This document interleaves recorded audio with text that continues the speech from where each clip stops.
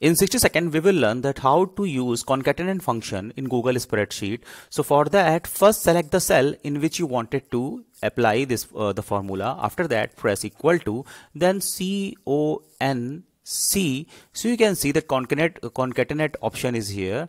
Click on it. That formula is open. After that, select the first cell, then type comma. After that, inverted comma, then give space.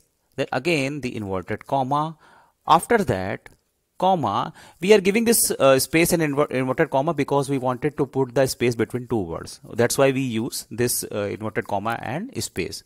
Okay. After that, select the second cell. Now close the bracket and press enter.